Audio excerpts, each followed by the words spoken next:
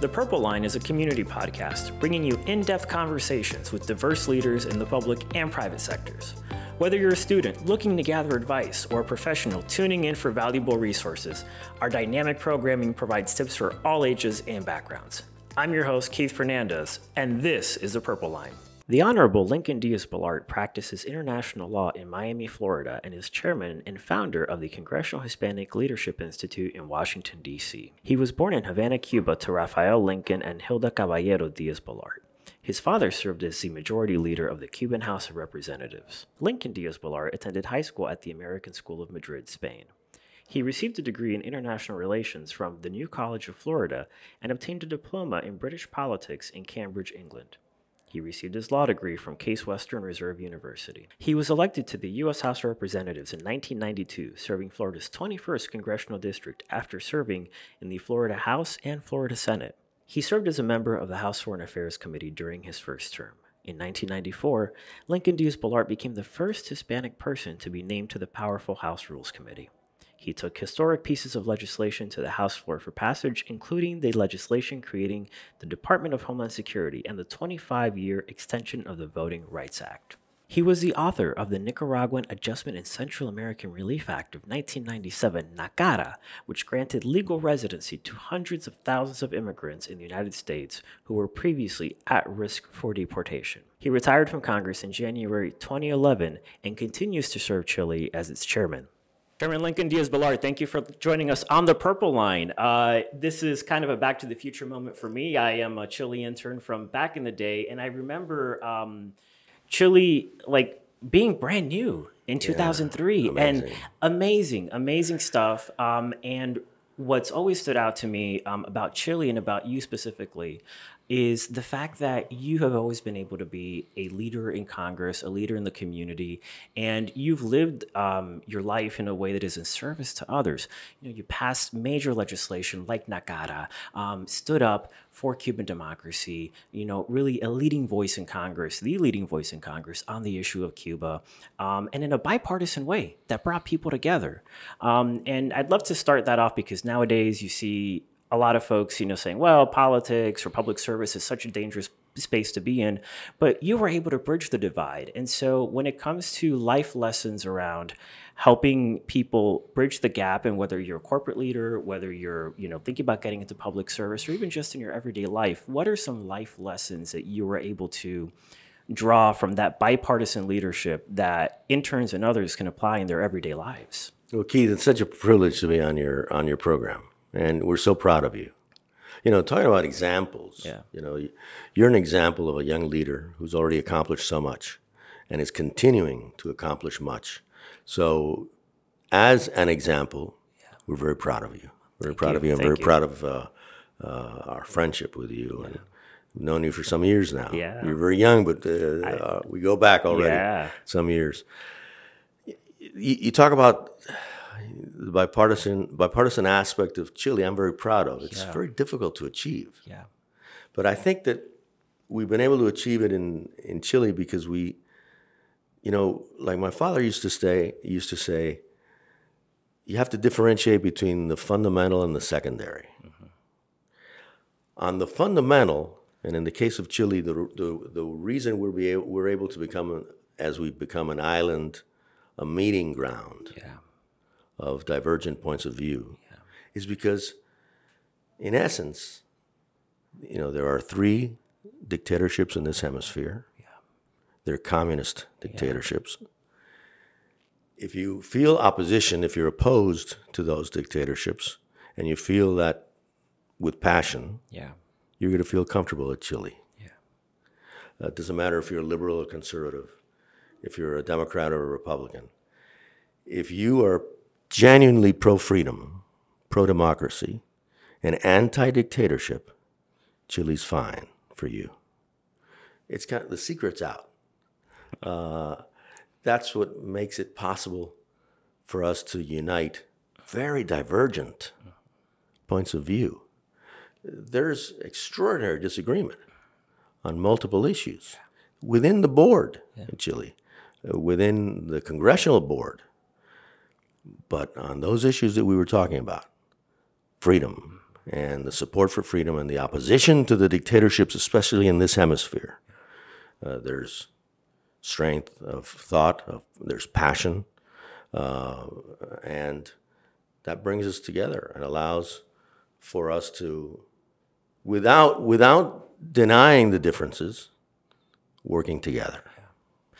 And I'm so glad you brought up these issues that are fundamental: human rights, opposition to dictatorships. And I think that one of the hallmarks of your time in Congress and his service as chair of CHLI is the fact that you have never given up your zealous advocacy for a position, and you've built those bridges. Yeah. And you've been honored. I mean, we've got a lot of awards here: the Order of Ruben Darío and the Great Cross from the President of Nicaragua, the President of El Salvador, the Republic of Lithuania.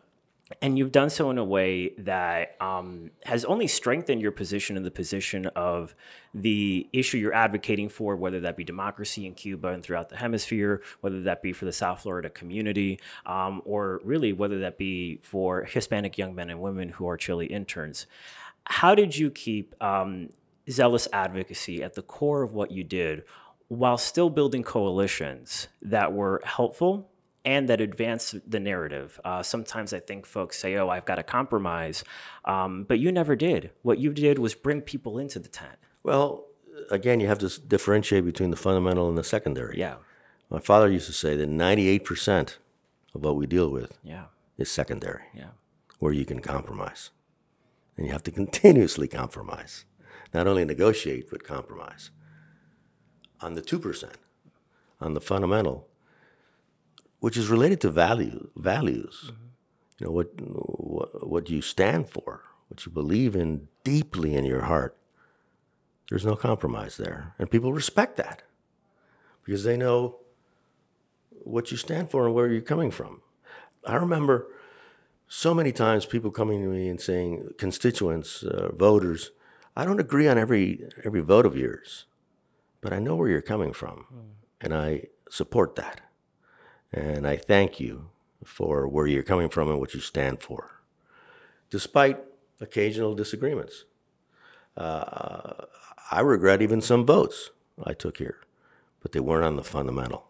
Mm-hmm. They were on the 98%, on the secondary. And I think the concentration on the fundamental, realizing that there's always going to be disagreement, but on the fundamental, there's got to be agreement. Yeah. That's what makes CHLI possible. And in the process of making CHLI possible, we've been able to help hundreds of young people touch their lives in such impressive, important ways.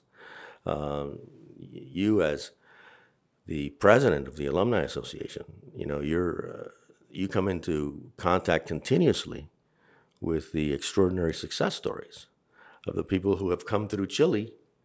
Their lives were changed by CHLI, and they've gone on to extraordinary careers. So it's such a privilege and an honor for us to have been able to touch those lives, affect those lives. In so many cases from families where they were the first ones to go to college, the CHLI interns. You know, it's just something that we were very proud of having been able to be a part of. In the larger spectrum, I just want to put in a good word for public service. Success in the private sector is marvelous. But let me tell you, the satisfaction that you get from public service, from being able to help people through public service, is unmatched. Rare is, you mentioned NACARA, the Nicaraguan Adjustment and Central American Relief Act, which really has been the only major immigration reform since the Great Reform of 1986. Almost 500,000 people who were facing deportation received green cards and now are mostly American citizens because of that law. And rare is the month. It used to be rare is the week, but certainly rare is the month that someone doesn't come up to me to say, I'm a NACARA beneficiary, or my father or my mother, my parents or my grandparents were NACARA beneficiaries, and thank you for that.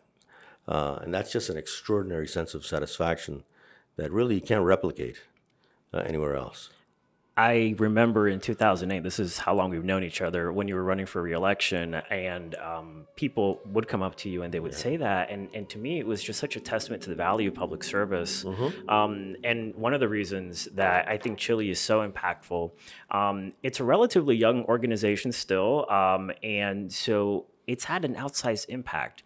And when you talk about these accomplishments and the principles that you're instilling in the next generation, you know, I'm sort of one of the original CHLI interns from early in the day, but how important is it for us to instill these values in future generations, and how important is it for organizations and people to really live this life of public service, whether that public service is in your neighborhood, you know, as a member of, you know, the PTA, or whether that's going and running for office.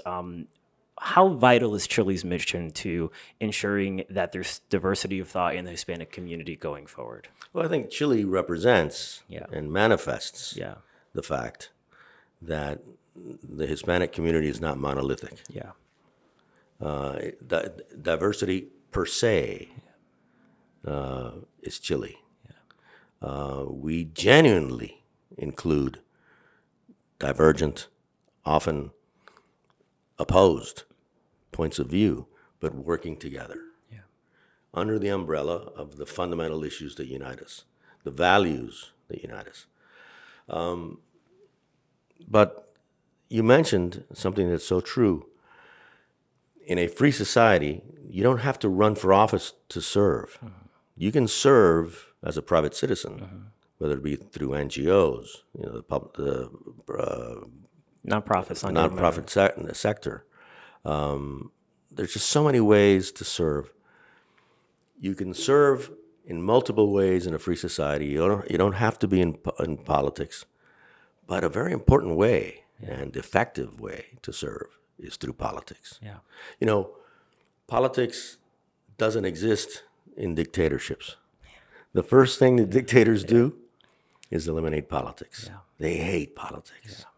And, you know, I always learned that as a child.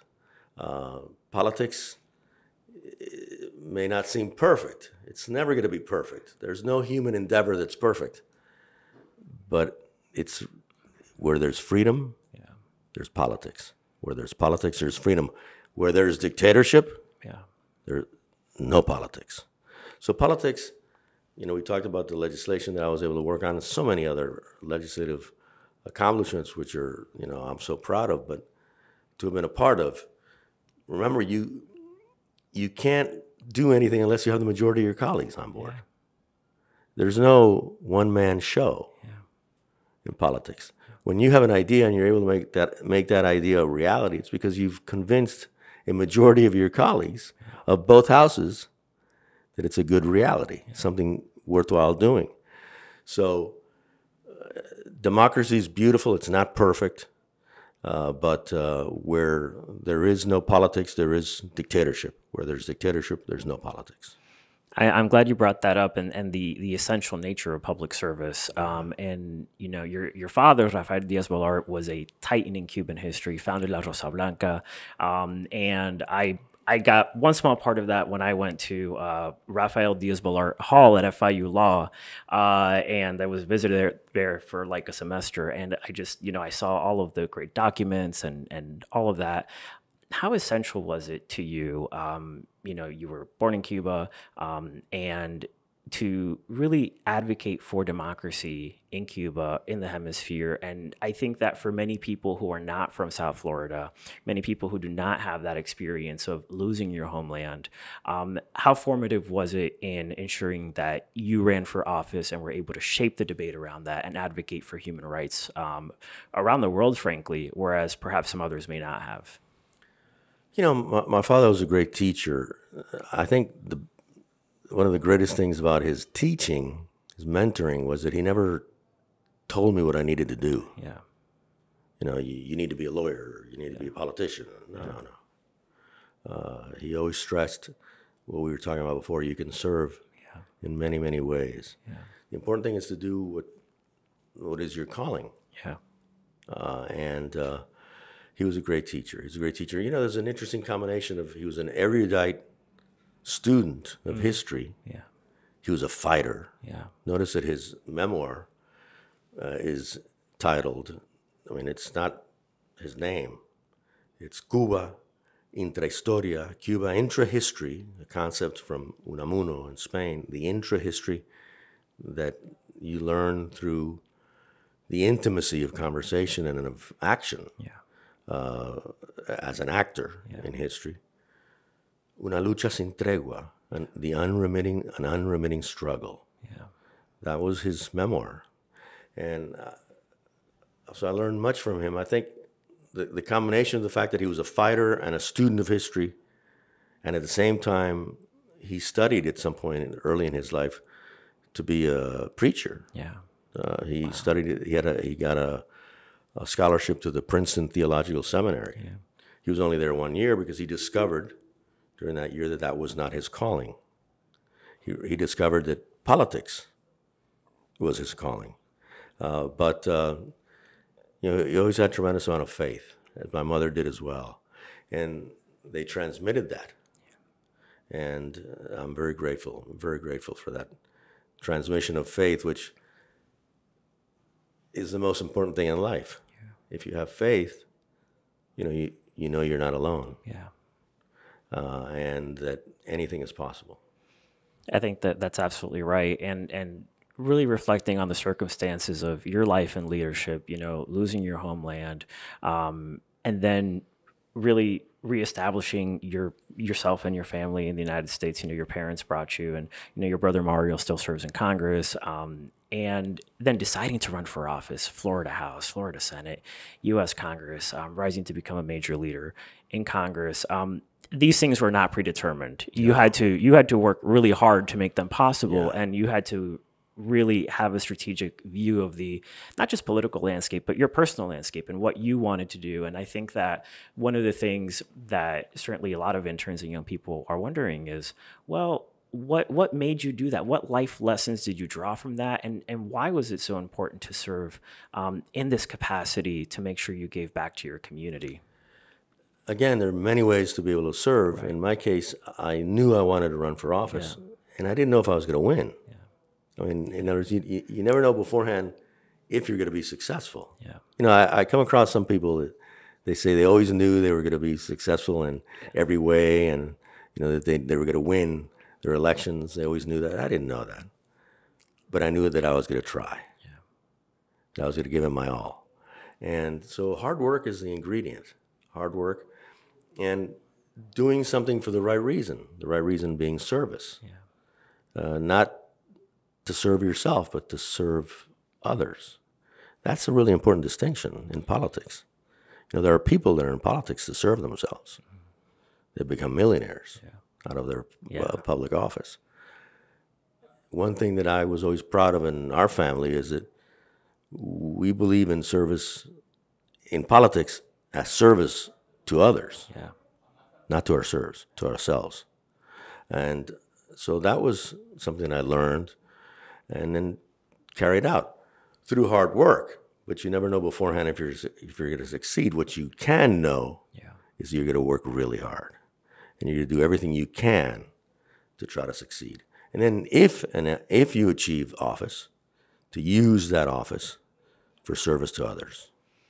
That's a wonderful, wonderful life lesson. And just to close this out, Chile is coming up on its 20-year anniversary pretty soon. Hard to believe because it feels like just yesterday. Yeah, it's amazing. It really is.